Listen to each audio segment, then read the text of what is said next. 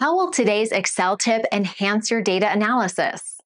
Join us in this detailed tutorial from our expert trainer who walks you through each step. Let's get started. In our previous lesson, we talked about autofill and we discussed things like months and days that are preset within Excel as a sequence, as a series. So those are already built into Excel.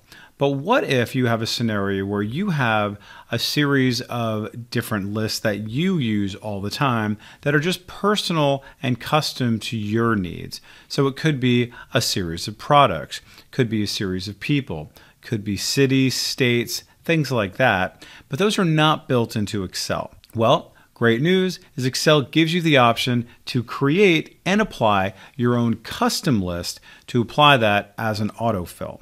So you'll notice here I have this pre-existing list of cities, and what I'm going to do is make a custom list based off of something that's already written, but I'm also going to show you how to make a custom list off of something that's not written.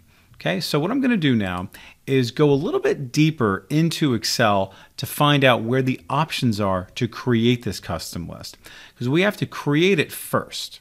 So where do we go to create it? Well, we go into the Excel options dialog box. This is someplace we have not gone to yet, so let's go ahead and explore that. So what we're going to do is we're going to click on the File menu, come way down on the far lower left where it says Options. For some of us, depending on your screen resolution, you may need to click on More and then choose Options. And then what we're going to do is we're going to choose Advanced. And then after you choose Advanced, you're going to scroll way down as far as you can go, and you're going to choose Edit Custom Lists. And you can see here it says create lists for use in sorts and fill sequences.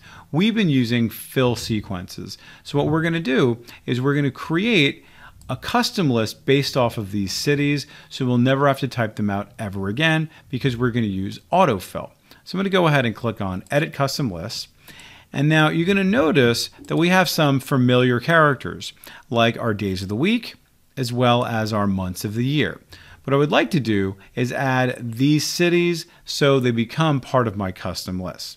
So how do we do that? Well, we are going to import these into here. So very simply, I click inside this box, and then this is going to hang out here as I click and drag down to import them in there. And now notice it's now going to create a new custom list based off of I2 through I7, okay, which is what's inside of these cells. So now, very simply, I choose Import, and that comes in there, and now that is part of my custom list. Let's go ahead and try it out. I'm going to click OK again, and now I'm going to open up to a brand new tab altogether, and then I'm just going to type out, let's just say, Dallas. And now that's just my hint. That's part of my sequence. I'm going to click and drag down until I see the end of the list, and then bam, there you have it. Beautiful. I'll never have to type that ever again. So again, just imagine that scenario. It's something that you use all the time. It's a list that you are constantly needing to implement. You don't want to have to type it out over and over and over again. You can create a custom list and therefore apply it. Let's now see how we can do it from scratch. Let's say the list that you want to create does not exist, that you would essentially be copying and importing it into your custom list dialog box. Well, let's do the same exact process as where we started. We're going to go over here to File, come way down here to Options, and then once again we're going to go to Advanced, and then once again we're going to go as deep as we can go to Edit Custom Lists. Well, this part's even easier because I'm not importing anything. I'm just going to go over to here to my list entry right here, and I'm just going to go ahead and put in all my different list items right there. So let's go ahead and do some Bay Area cities. We'll say San Francisco, and then I'm just going to hit the Enter key, and it'll say Berkeley. I'll say San Mateo, Daly City, Marin, and finally Oakland. Beautiful. But now I need to add it so it becomes an official custom list by clicking on Add, and there you have it. So I'm going to go ahead and click OK, and click OK again, and this time I'll start off with Oakland, and Let's go ahead and do it going across this time. And lovely.